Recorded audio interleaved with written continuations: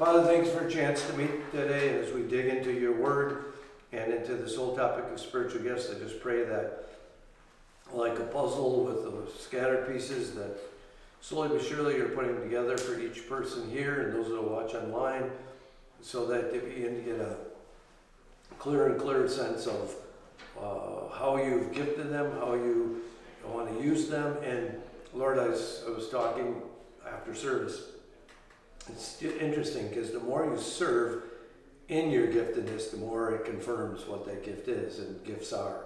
And so I just pray that you would give clarity and then invite them into ministry that would give confirmation. And we just thank you in Jesus' name. Amen. Amen.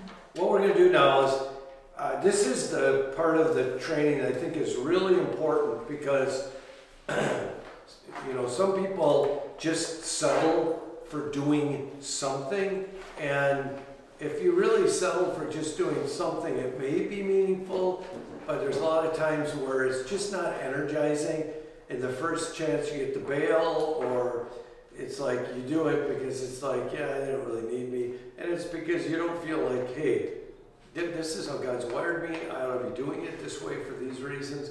And so I just encourage you as we go through this to really think this through. And when we talk about style, passions, and this profile, I always remind people, the hardest part is we all project who we want to be. And so you got to be pretty secure in this to be excited about who you are and who you're not, to probably get the most accurate profile. So if this takes a little bit of time, don't feel bad about it, but I think you got to wrestle with, and that's where, as I've told you before, with the assessments and such, talking to people that know you well, that perhaps you've served in ministry with more than once, also can be great feedback to kind of confirm, is this like really who I am? So some of this stuff is really straightforward, but I think sometimes we also don't really think about it to the degree where we really go, is my head and my heart aligned with what God is calling me to do? Okay? That's kind of the idea here, head and heart. So we talk about the kind of people that we're dealing with that potentially are ways of discerning who you are. And the first thing I talk about is people that are, passionate about, excited about a people group.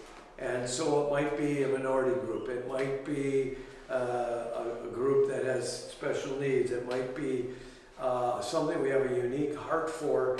And that can impact what we do and don't. As Jan and I were talking after the service, sometimes, especially a church our size, you don't have 10,000 options.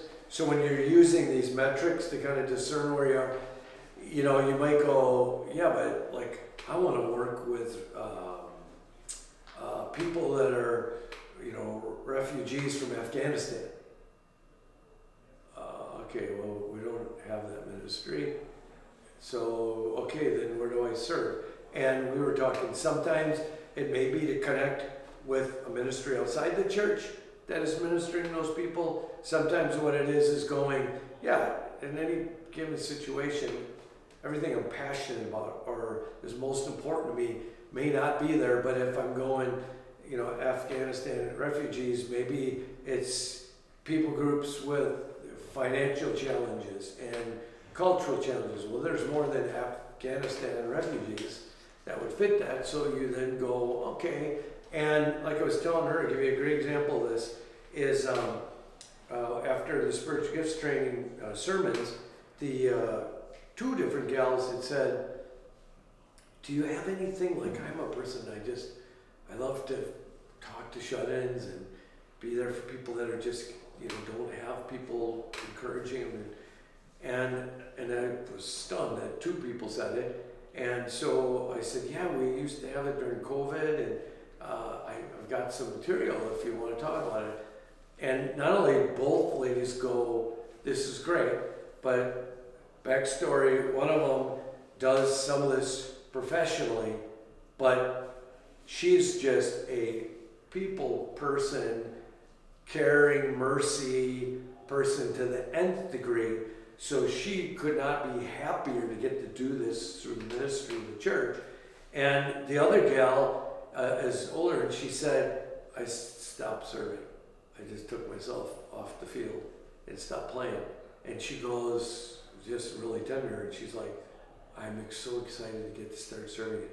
These both, if I add a name, it's like whoever says yes first, because they both are going to go, oh, I'll do it, because I want to. And then the coolest thing was I was following up on somebody, and asking how they're doing. Good, and he goes, yeah, some lady from church just called me an hour ago, and it was the most delightful conversation, and she was so nice, and I'm going, that's why you're doing this. It's just getting a sense of what is that, and zeroing in a little bit. They don't all turn out that way, but a people group can be it, a cause.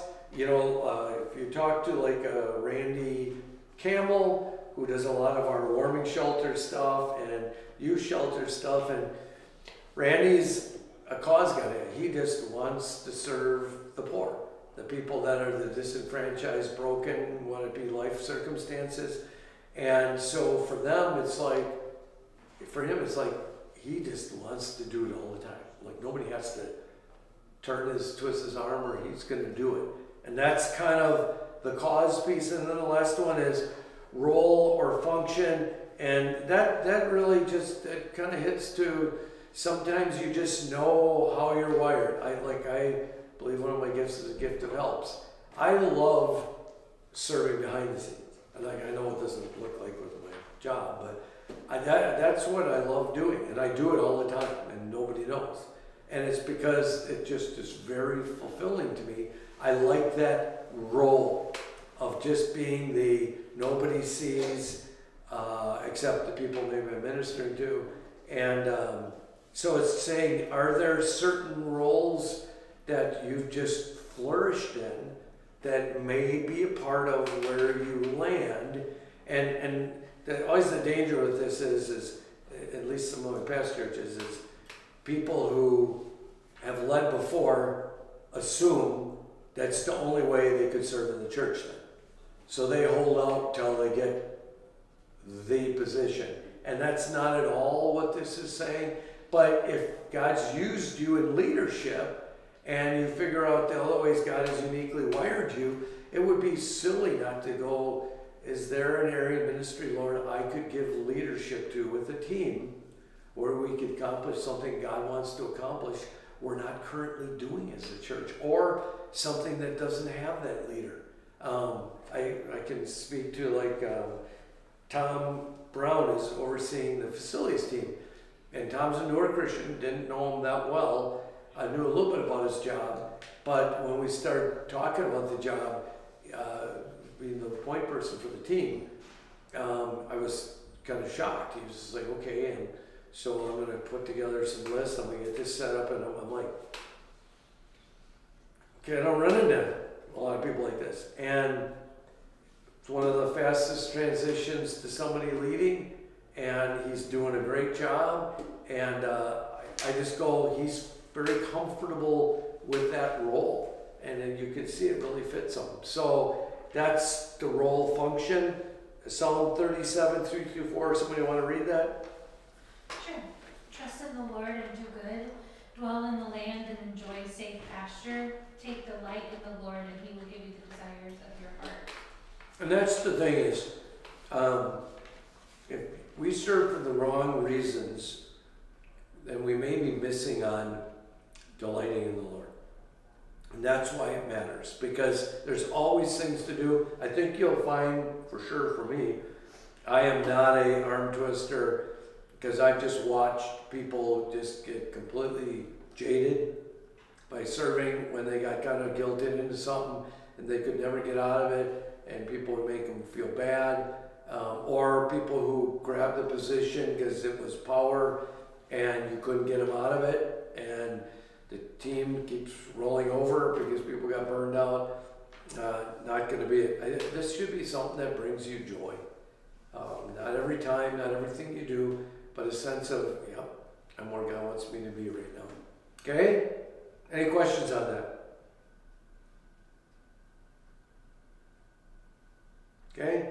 Passion, pitfalls. Passion, envy. Somebody read the definition. Serving motivated by being with someone else who is really passionate about it, hoping you will catch their passion. Ever been that person or experienced that with somebody else? Teachers. Yeah. Yeah. What happens when you're either the one on the coattails or tails? What happens in those environments? Why does that not work? When they're gone, it doesn't go very well. 9 times they leave because it was never what God called them to do. But I just want to serve with Alex. And that can be a factor, but if that's a primary thing, you may be missing what God's asking you to do.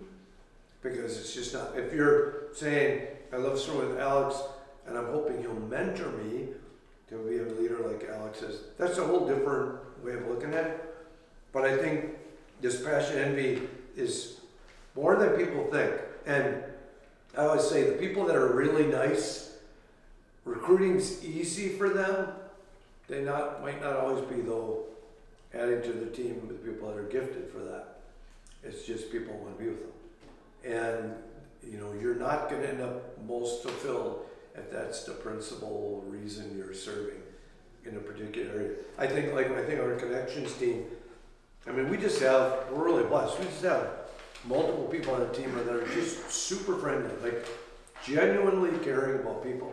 And so as more and more, new people have come over the last 6 months, if there's one thing that people say all the time, this is like the warmest church we've been in.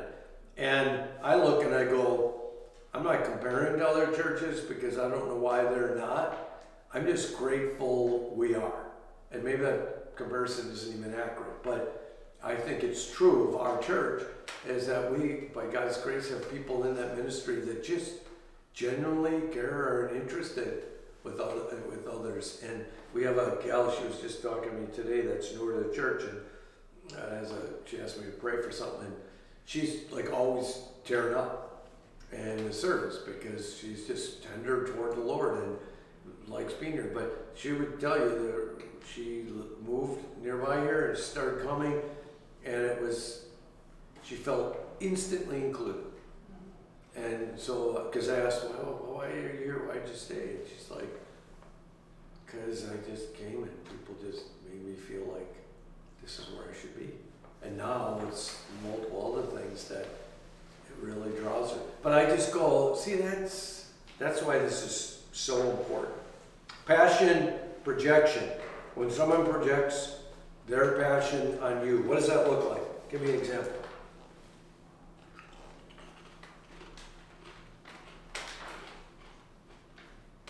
Get someone who sees something in you and wants you to be somebody that you're maybe not. Right? So what does that sound like? What would that, because there's some pretty common language. Katie, you'd be really good at. Yeah. Ever heard that? Yeah. Right? And that's not all bad, but if we're saying is the gifts involved, it could be, I'm wondering, is this something you feel like God has equipped you with? And if the response is, well, why do you say that? Well, I could picture you doing it, but I'm wondering, does that sound like a fit for you? Two different, same thing, right? Inviting him in, but two different ways of approaching it. And, the thing is when a person's a more tender, kind, gentle, if somebody invites them, those people struggle to say no. Because it's like, well, they said I'd be really good at it, so I don't want to disappoint them or make them think like I think they're wrong. And it's like, oh, okay. In fact, I was just thinking a great example of the kind of people that oftentimes get grabbed by this is we were at the fair yesterday. My wife, my daughter was with us. I was just joking because, and this is biased, but it's true. If you looked up the definition of a sweet lady, my wife is just sweet to a fault, like to a complete fault. And so we're at the place, not to a fault, guess she does it, God uses it, but we're at the milk place getting our milk, and all of a sudden I'm like, where's my wife? Because my daughter's here, like, we're going to go to the fair. And I remember seeing a lady in a wheelchair, but the lady in the wheelchair, like, that's what I saw. Well, 20 minutes later, after she shared her faith, heard this lady's story, and my wife is not as believing as she used to be, which is a good thing. She wondered if all the story was true that this lady told her. But I'm back in line getting a milk for the lady while she's talking, and it was a long line.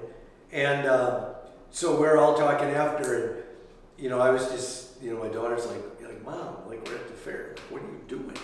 And like, she can't help it. That's just how she is. She sees everybody as a possible inclusion into her life. And so we're talking about my daughter's not like her, so she's kind of wondering. And then we're at a different part of the state fair, and a guy comes up to her that's clearly deaf, and he's picking up right away. We don't sign or anything.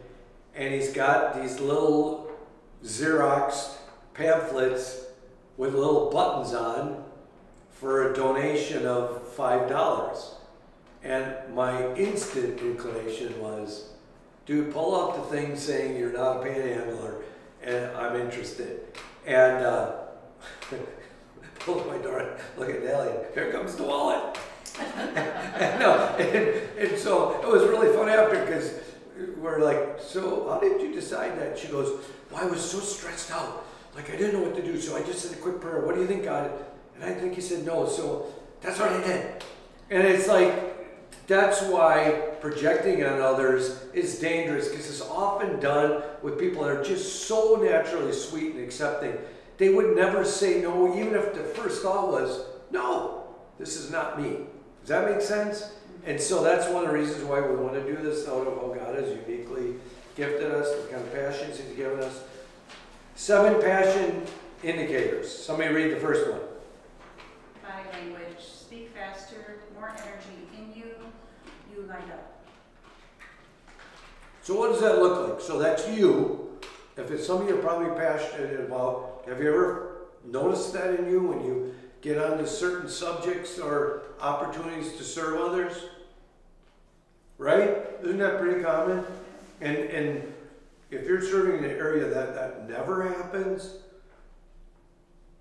it might not be the best fit. It may not even be a bad area of ministry, but maybe what you're doing isn't the best fit. But that's one. Passion images. Images of what you dream of when you're thinking of making a difference in a life, and especially for God and his kingdom. So, like you can imagine, I'm preparing a sermon, and I don't consider myself a fundamentally gifted speaker, but I'm super passionate about the Word of God. And I'm super passionate about believing it has the power to change us. And so for me, when I get like a Psalm 73, I could preach 5 sermons on that psalm.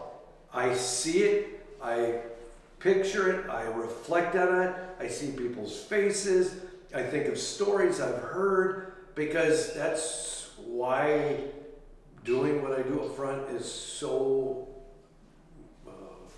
encouraging for me, and I feel like it's part of how God has gifted me, because the passion stirs up. So when you're doing stuff where you're just like, say if you're in connections and you're like, I just had the best time getting to know this person, and I love serving with this person, and I can't wait for the next time.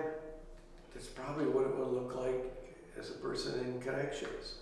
Yeah, I can't, for Alex, it would be, hey, he's doing, some training with his youth leaders or something, and he's just, this would be great, and imagine if we're doing this, and we'd be doing so much better ministry, and that's kind of what this looks like. You just can't stop like thinking about it, right?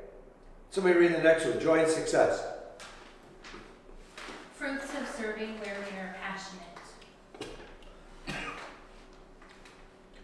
So what would these fruits look like? what makes a person feel joyful or successful? I think that other people's lives are impacted. 100%. I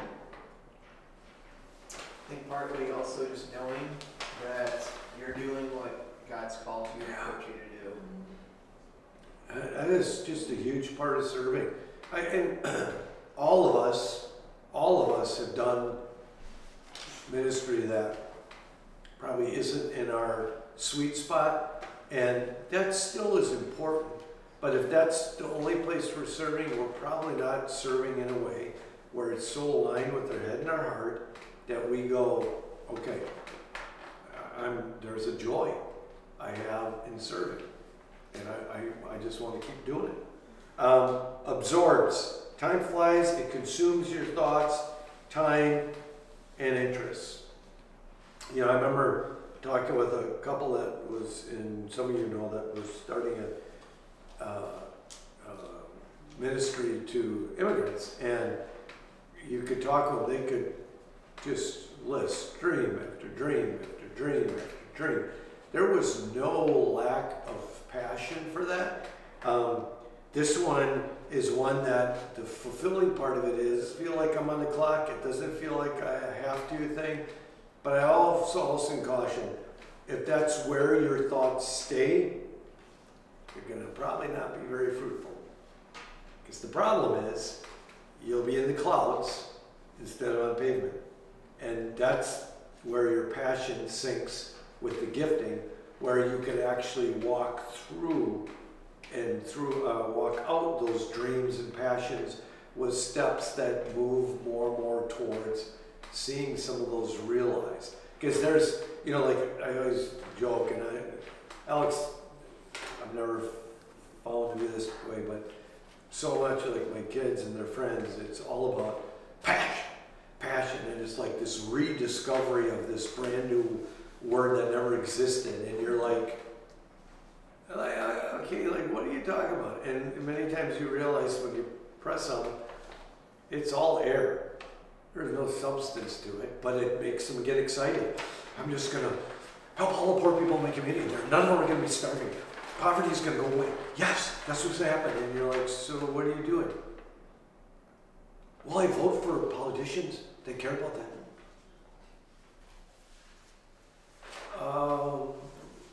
Okay.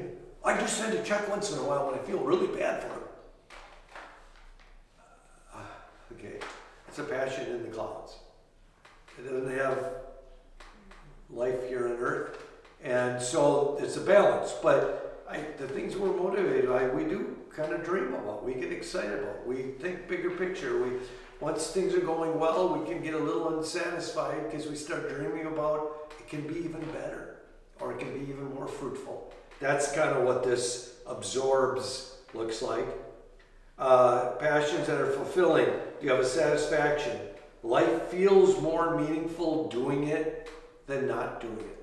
You know, I was, before I came here real quick, is I had finished at a ministry, and it got a little hard at the end, and so I wondered, was experiencing fulfilling like I have in many years of ministry. So I was like, okay, Lord, are you telling me to do something else?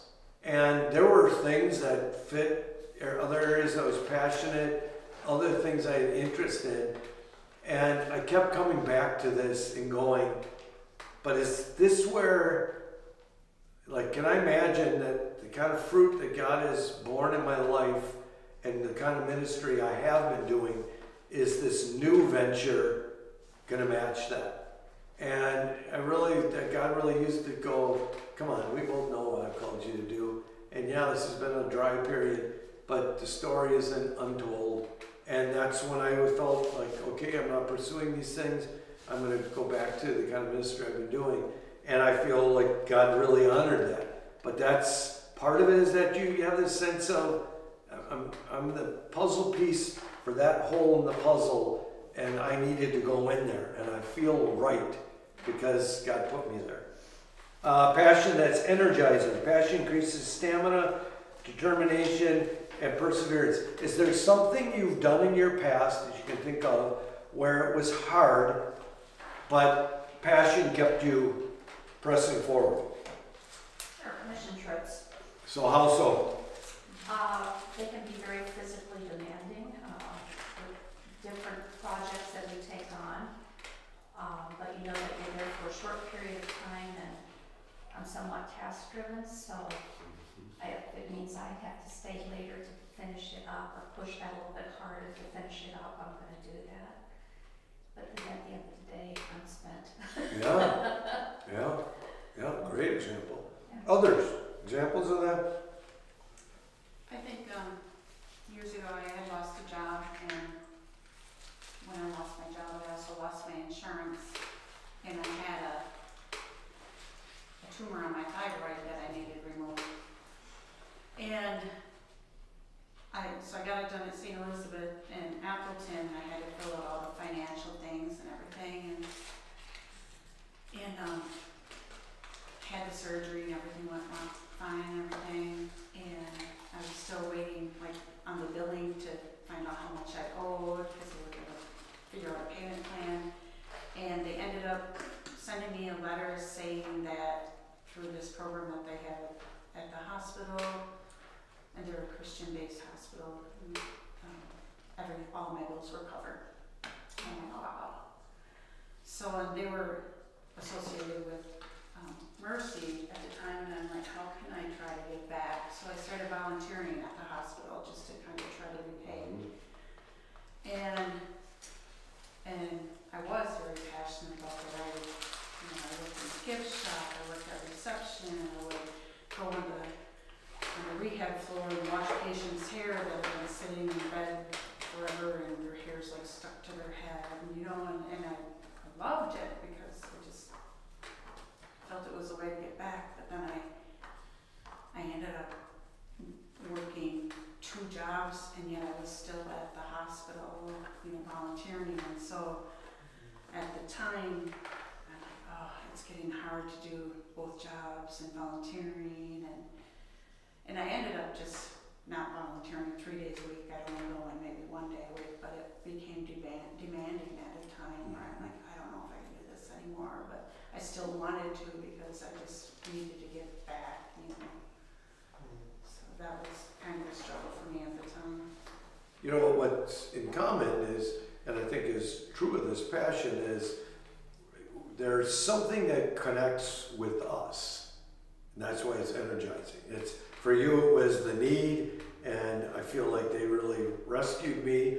So I get that, and I want to be there for them, and Jan, you're describing it, and it's really like, it fits with kind of how I'm wired and what I enjoy, and when I'm doing it, I can just do it even though I'm completely exhausted at the end.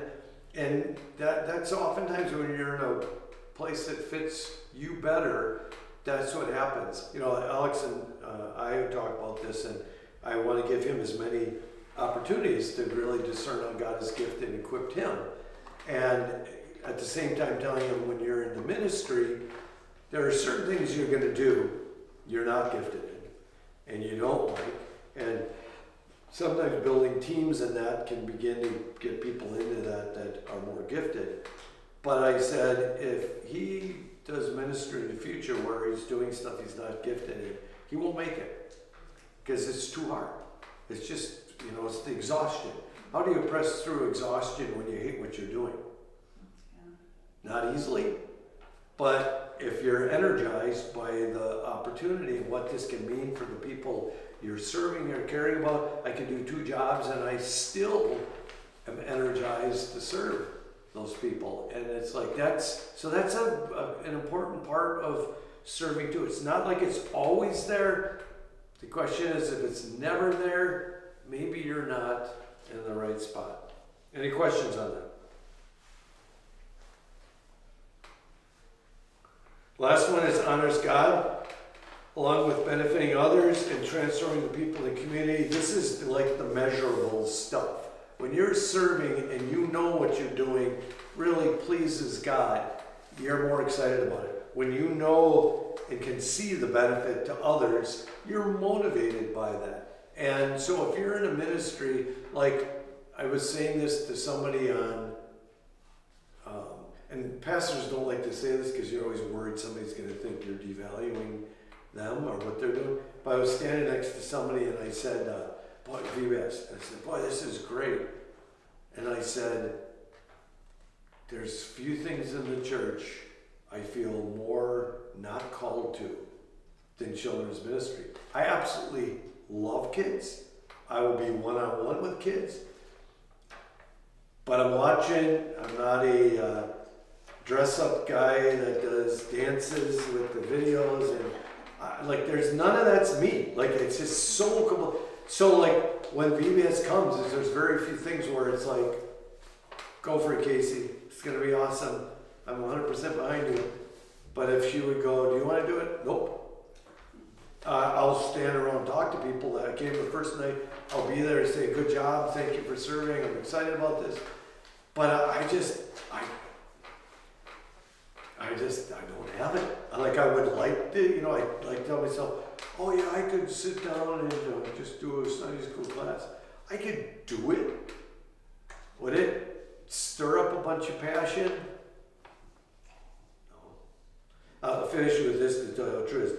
My first church, when they used to do children's lessons all the time, anybody remember the children's lessons? And basically what I understood to be, because I didn't grow up in a church like this, is you just bring something and you tie it into Jesus or tie it into the cross or something, you know. And that took me many tries to start getting comfortable with doing it. And my, you know, I kind of enjoyed it, and the kids liked it. A lot of the adults said it was the best thing I offered on a Sunday morning, which was a good sign. But because they liked it, it was a really simple message they could understand.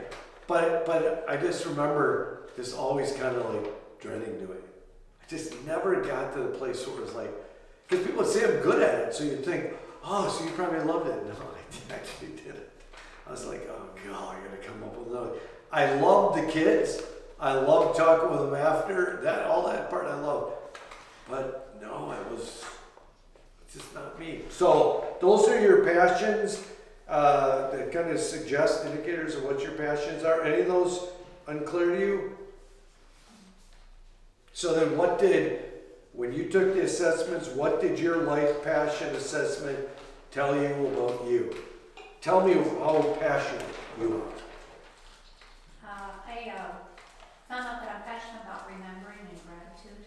I think sometimes we spend too much time looking for things that we don't have or things that you wish you had, and not spending enough time being grateful for what we've been given and how blessed we truly are. Really That was cool. actually one of my passions. Very cool. Love it. It looks like none of you had it. So it would be great for you.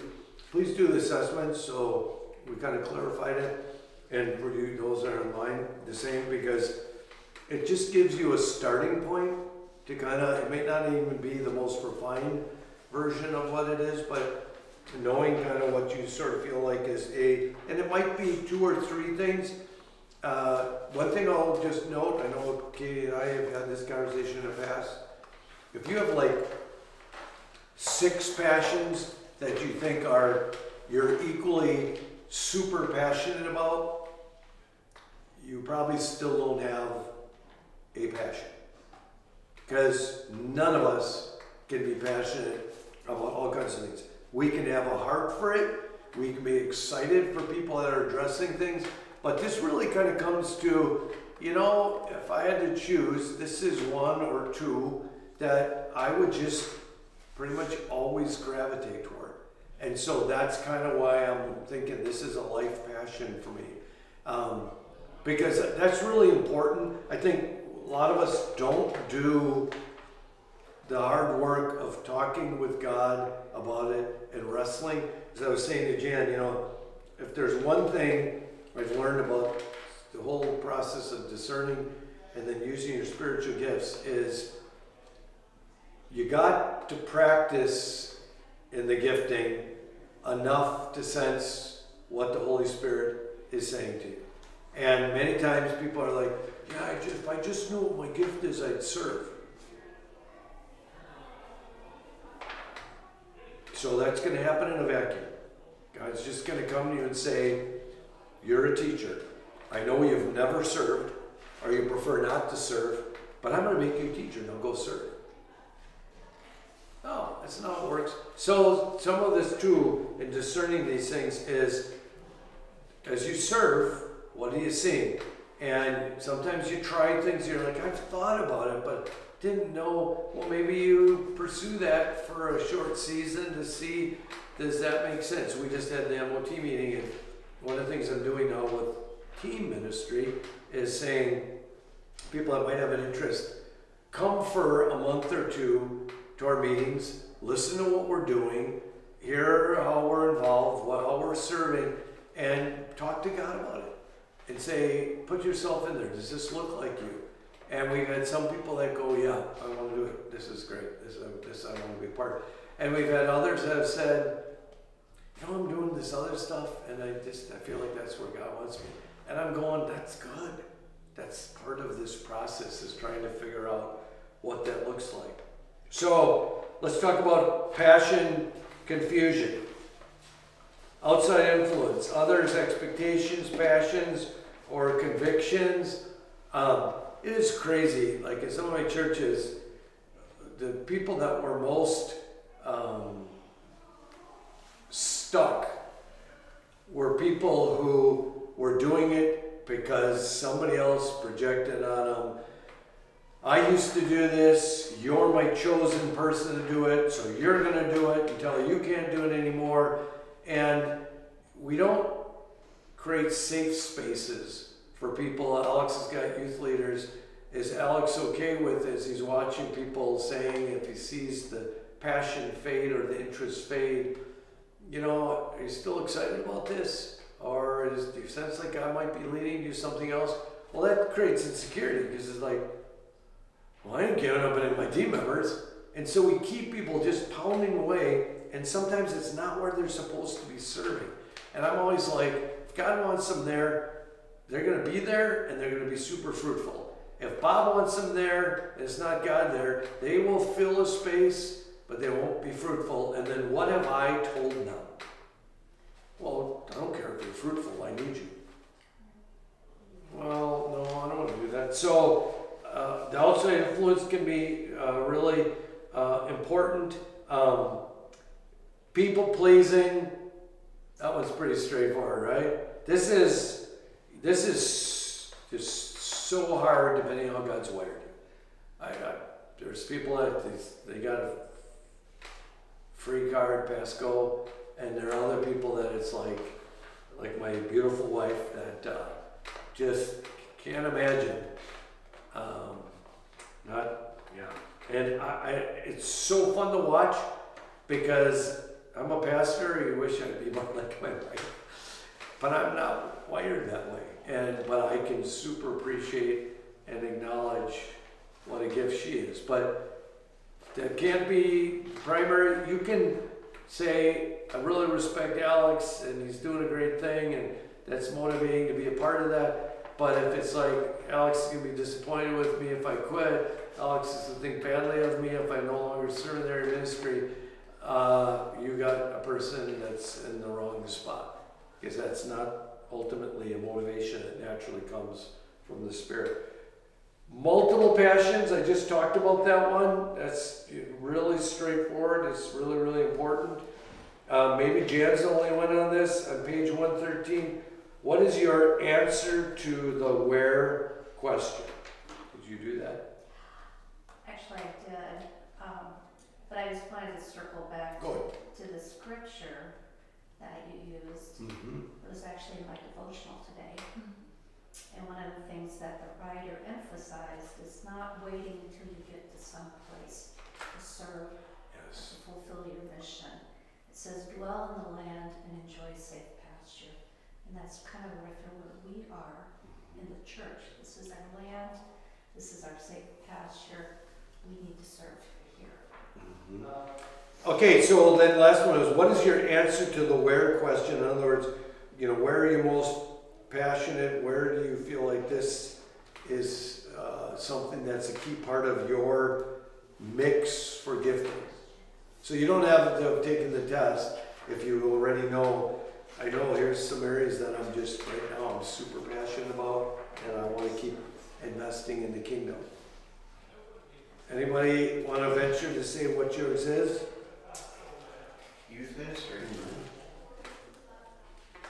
Why? Because I just love setting up these kids for success so that they can grow and hopefully they can serve the kingdom as well. It's fun because I've thrown out other things in terms of ministry, and he doesn't probably know, but now he does. And he's protective of being in youth ministry. So see, then I know, okay, he's passionate about it. Because when you give people options, then you know it's passion. Because it's like, oh, well, I would kind of like that. And, oh, I'm going to do that. Whereas your passions tend to be, for a season at least, pretty stable. It's where I just feel like God wants to use me. And I hear the other things and I can do those and they sound great. But, you know, I always say for a pastor, I really believe strongly in the call to ministry. And I say to people, I'm always amazed because I'll talk to a pastor and he'll say, yeah, I don't believe in, like, God calls you. You just kind of go where you think maybe God wants you to go. And I'm always like, well, if I'm not called into it, what keeps me from leaving it? And the people who I've known typically that don't have a sense of God calls us into things are the ones that leave as soon as it gets hard. And I go, still, there's my proof. Because when God's got your passion and you really feel like He's calling you to do it, you can be a great servant because there's going to be rough times too, where the easiest thing is to bail. And you're going, well, I don't want to bail. Like, how do I prevent that? Serve where God's called you and say, God, until you call me away, I'm going to keep pursuing this. And that's kind of how I look at this whole idea of really connecting with the where. Any of you three have a sense what passion kind of drives you, that you're going, I know you kind of described it in yours. For you two gals, any? I think over the last probably 10 years, no more, I've been working with the American Legion in Green Lake, and I joined the auxiliary league just in honor of my dad, and I feel like since I've joined, I just joined just because my dad was, in the Korean War, and just wanted to kind of respect that part of him, but I've really come to appreciate where and respect all the people that served our country, and that I feel has become really passionate. So whenever I get an opportunity to volunteer over there, I'm there, and that just is something that's really important to me. I still struggle to know whether or not God led me to that, but I know that it's something that's dear to me. So, and I love what you said there, Shelby. The calling always has a ministry kingdom component to it. So 100% to be calling you, but then He's got a plan to use you to further His kingdom. And one of the things I was talking with Jan about that I want everybody to wrestle with is, for your spiritual gifts to become really clear and like you really know they're yours, two things have to happen. One is you have to serve enough using what you think your gifts are, because that's how God confirms it. Because when you start seeing spiritual fruit, and there's others that could be doing exactly what you're doing, and they see no spiritual fruit, that's one of the ways God demonstrates, I've gifted you this way, yes, do this. The other thing that I think is really important, and it's to me the harder part of this, is when we start talking about the Holy Spirit, Holy Spirit also is known best the more we invest in knowing the Holy Spirit. So if the Holy Spirit we're engaging the Holy Spirit only when we need Him, or when He thinks He should do something we need Him to do, or respond in a way we want Him to respond, there's a lot of times that may not be the Holy Spirit that's leading you. You may be defining for yourself the Holy Spirit's role in your life. So how do you know you're hearing that still small voice? It's always going to be confirmed by Scripture. So if God's leading us to something, we can always say, God, now show me in your word, what does this look like then? What is that application to us? What would where my gifts are aligned with what you are doing in your kingdom? And it's that process where we begin to understand how the Holy Spirit speaks. Because otherwise, I just think, it's kind of one of these things in the church where, I meant to say in the sermon this morning, but I kind of forgot, I thought about it right after, but is, in the church in America, you can pray the prayer, and that's all that's required to be in. And if you went to Scripture, it actually would be hard to defend. But we don't talk about it in the church because we want everybody saved, right? We want all our family members, so we hang on a prayer when Psalm 73 is actually a better demonstration that you're saved. Because a saved person goes, I'm getting this. I'm starting to learn this. I'm starting to walk in this reality. That couldn't be me. That's got to be God's Spirit saying, that's true. And you're right, the way I look at suffering today compared to when I first became a Christian is so different. And how I look and navigate my life is so different. But if it's all like, no, I just do it all just like I did before I'm saved, that's a scary place to be in your relationship with God, because we know what Malachi says. And there's going to be people shouting, Jesus, Jesus, and He's going to say, I never knew you.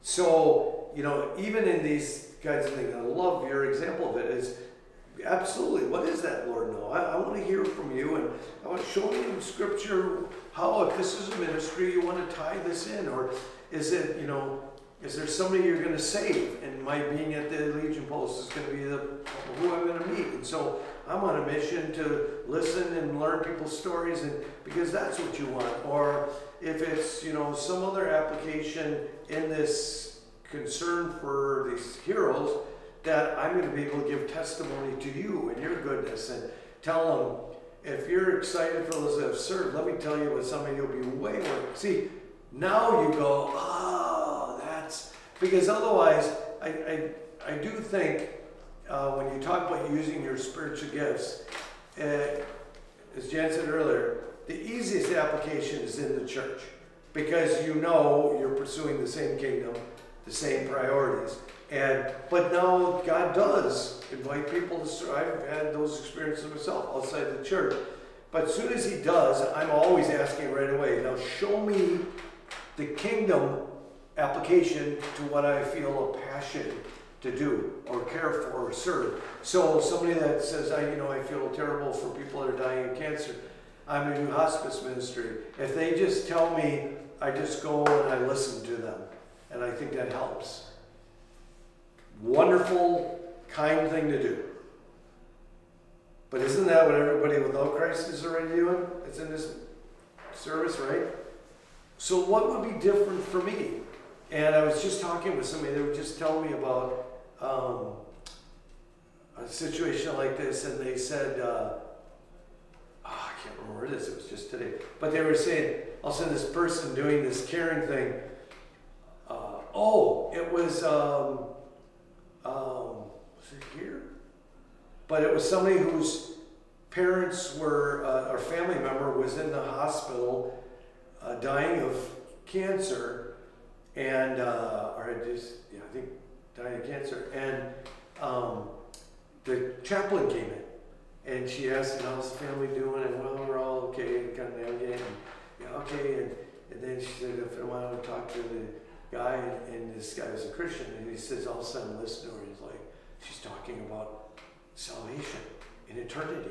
And are you there? And he just was like, awesome. And I'm going, hospital, chaplaincy, you'd say, that's just natural spiritual? No, it's not. And so, but God, I want to be a chaplain for you, not a secular person. So what does that look like? And I just thought, what a great picture, because there's a lot of that doesn't happen even in the name of God, but there's no ministry that's pointing people to the kingdom. So that's kind of the importance. So when you're going, what is my style and what is my passion? Those are pieces to say where I'm serving, does it fit? And as you put this profile together, each of the elements won't necessarily fit perfectly, equally vibrant. There may be one area of ministry you're in where two of them just connect really well, and you'll do that for a season, and maybe God moves you somewhere else, and then the other two get more energized. And that's kind of the beauty of serving the kingdom. It's just, we're just trying to say, Lord, help me align as best as I'm able in the context I'm in, because I want to make a difference for your kingdom. So it's not about me. It's about you. It's about learning how you've equipped me to be faithful to you. So it's really not about me. It's all about you. And I'm learning and listening and exercising, practicing, and doing these things in your power and in your strength, in your equipping. And I will just tell you, from 40 years walking with Jesus, the more you pursue it, the better it gets. The more enjoyable it is, the more you can handle really, really, by God's grace, difficult circumstances, things you're not happy with, leaders leading ministries, and you're like, oh my goodness. And you just have this sense of, but God, you're in control. You asked me to be here, so I'm trusting. And you get to see how God uses you. And the fruit is the thing that keeps you in it. I don't know about you, Jesse and I were just talking. We're living in a day, there is spiritual needs that are showing up in ways I just haven't seen in most of my years walking with Jesus. I don't think there's many places I go right now that there won't be an opportunity to be able to minister to somebody, because it's that hard, that difficult. And you just, when you get excited about serving, you're just always wide-eyed looking for ways to minister. When you see God use you and produce fruit that you're just going, this is so awesome. I mean, this is like, you did this. That's when you go, it's really not about me, but this is great, because it's about us. And I know, it's part of why I know how real you are, because I see it in what you're producing in little old me, imperfect Bob. And look at, this is you. Make sense? So any questions on this passion piece along with your style of ministry that you have questions on?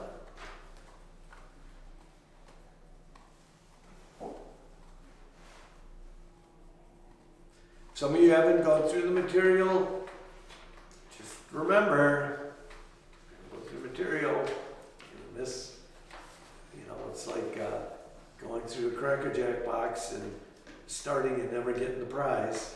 Come on, you got to dig till, whoop, there it is. Isn't that why? Okay, it's an old picture, but those of you that grew up with Cracker Jacks, you know what I'm talking about. I didn't grow up with them, but I know what the prize is. I've heard of it. Yeah, all of a sudden it's like, I can't eat that, but look, it's a little hidden The prize. sticker. Yes, exactly, whatever it is. The tattoo. Well, let me pray for you guys. Father, thanks for a chance to meet today, and I'm really grateful for a time just to discuss this whole idea of passion. I know in my life, Lord, if I had to do ministry I was never passionate about, it would just be harder. I just know it would be, and it would be less fulfilling. And I don't live to serve in my passion, but I recognize the blessing of serving in my passion. And I pray that for each person that's working through this material, help them to take time, if they haven't watched some of the videos, to make sure they're caught up, help them to spend time in the book, just investing, realizing if they invest well now, it has a chance to produce great fruit in the future. And Lord, if there are people that have questions, that they would feel free to follow me up, because I do want people to be able to be excited about how you're using them and how their life is making an impact in your kingdom, because you're leading in and through them. So Lord, just give them clarity, give them wisdom, give them discernment. And Lord, we're just excited to see them, if they're continuing where they're serving, to do it even more fruitfully, or if there are other areas to serve, and that you'd show that and they'd be excited to see the fruit you're going to produce for the kingdom. And it's in Jesus' name we pray. Amen. Amen.